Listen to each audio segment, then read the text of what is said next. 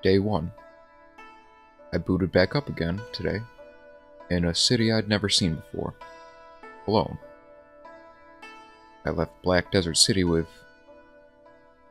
I can't remember their names anymore. Why can't I remember their names?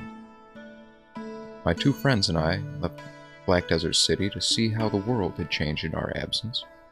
We'd spent 293 years, 4 months and 12 days there, sitting, waiting, watching our brothers rust and decay, and fighting off the occasional iron spider that found its way into town. Almost 300 years of near stagnation is enough to drive even a skeleton mad, and we longed for something new. Our expedition was ill-fated, as it seems. Almost as soon as we left the safety of the acid rain, we were set upon by a large group of humans, screaming for food.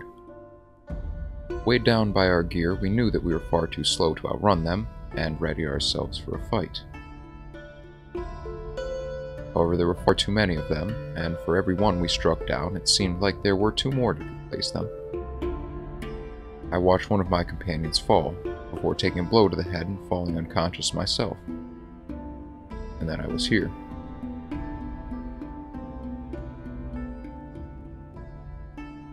After speaking with one of the nearby guards, I learned that I was in a place called Mongrel, beset on all sides by something they call the fog.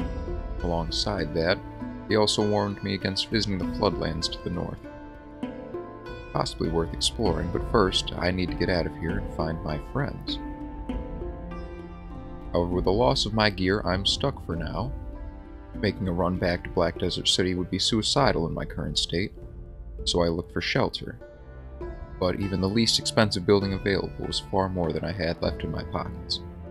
I needed a source of income. Noticing a towering mass of iron just outside the city gates, and with no other real options than hard labor, I set to mining out a chunk of the metal. It wasn't long, though, before I experienced the true horror of the fog the guard had mentioned. Sickly, blue bugmen made a run at the gates, and while the guards themselves were tenacious, disabling and dismembering these fogmen with ease, even when outnumbered, I was still amazed and horrified at the abandon with which their opponents threw themselves at them. These fogmen were ravenous, and it only solidified the fact that I would need armor, weapons, and supplies in order to make it out of here. I mined through the day and night uninterrupted, contemplating my new situation. I knew that I needed to make it out of here, but wherever my friends are, I'm no good to them dead. And if I want out, I'm sure that I can find others that do as well. Allies would be of great use right now, if for nothing more than to watch each other's backs.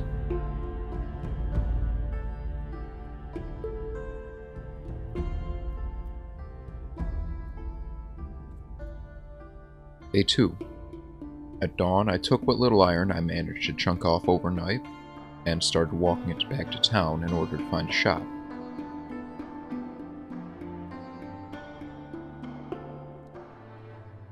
$588 cats. It wasn't much, but it was honest money at least. My luck improved significantly after exiting the shop, though, when I met my first friend in Mongrel. A strange little bug man who introduced himself as Beep. At least I thought he was introducing himself, but apparently he just says Beep sometimes, which also happens to be his name. Interesting. He appears weak, but says he aspires to become a master swordsman. I sensed a fire in him despite his small stature. And even if he never becomes truly strong, the company would be nice to have. The rest of the day was uneventful. Beep and I went back to chipping away at the iron, working much faster this time. Having an extra set of hands on the job obviously helped, but the conversation seemed to help the time pass faster as well.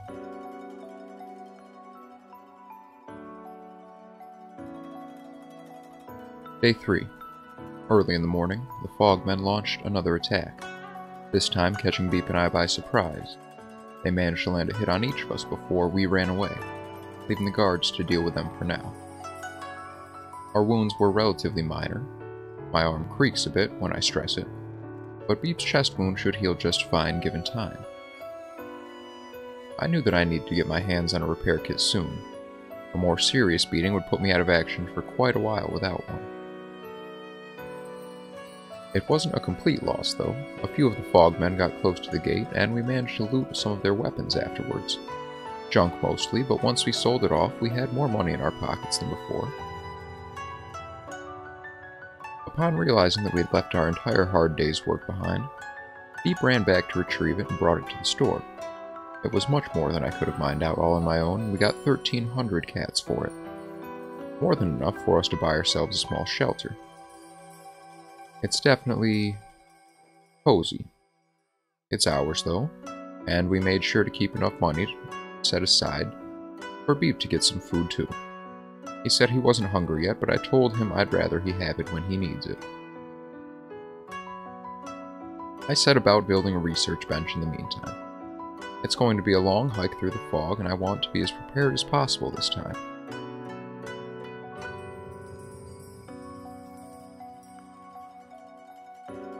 Beep was already home when I got back to the shack to start building. He watched for a time before joining in to help. He's got quite the knack for putting things together, and we finished the bench in short order.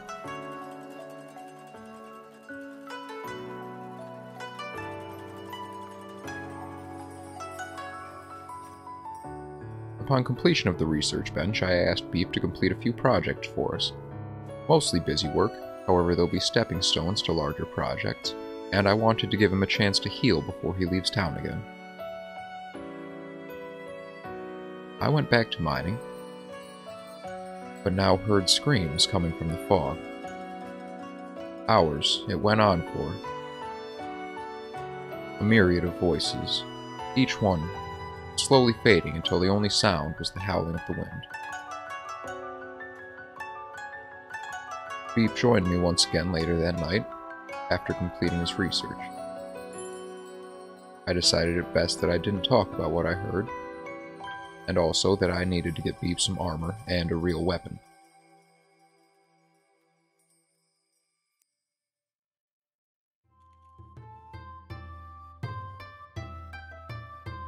Day 4. In the morning, Beep hauled the ore to the shop once again. I imagine the shopkeeper's become quite familiar with us by now.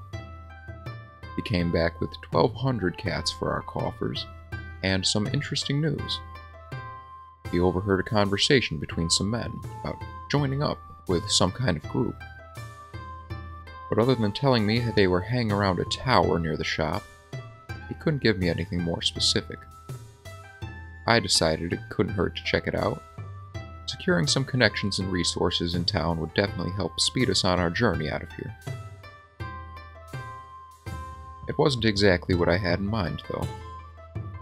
The group Beep had mentioned was the Shinobi Thieves, and while they don't seem like the most savory group of folk, they're only asking cash for entry into the guild. 10,000 cats is no small amount, though.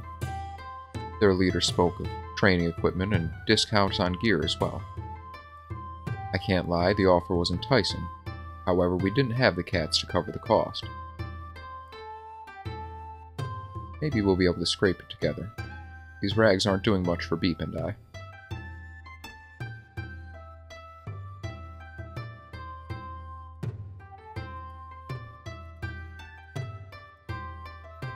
Day 5. The day passed with very little excitement. I took the morning trip to the shop and finally had enough money to get a cheap repair kit. I took the moment there to fix my arm back up and got back to work with Beep. That creak in my shoulder is finally gone. It was beginning to drive me mad. We watched the comings and goings of the guards for a while and talked about our plans. We've decided that joining the Shinobi Thieves is in our best interest right now, as Mongrel is not exactly a friendly place, and the more people we have on our side, the better.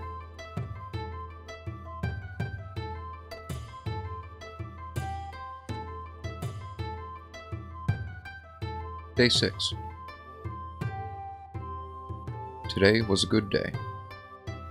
We sold off some more iron in the early morning, and then a foolish fogman strayed a bit too far from the pack and decided that Beep looked like a nice meal. Tired of running, and tired of having our work interrupted, we laid into him with our clubs. Before long, the guards came to assist us, but it felt good being able to get back at them myself.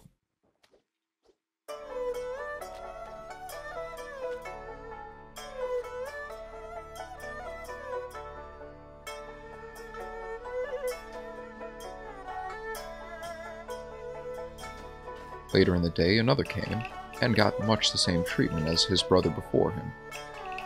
Guards did get there a little bit faster this time, though, and he was down in short order. The rest of the day was quiet, but not long before night fell, the fogmen came back, in greater numbers this time.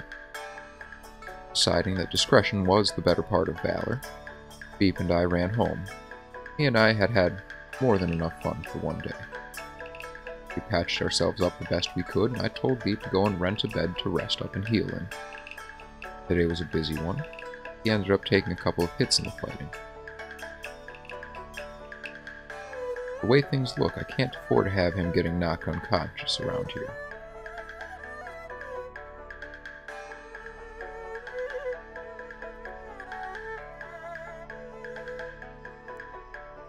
Day 7.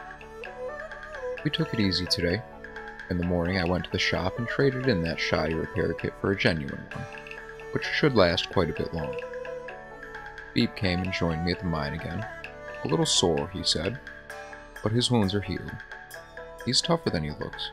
We might just make a warrior out of him yet. We talked about the possibility of searching for another member of our little squad as well, but didn't come to a conclusion. On one hand, it's another mouth that we would have to feed. However, on the other, we could get more work done, and another sword on our side of the fight would be more than welcome. I said we should each think about it, and revisit the issue tomorrow.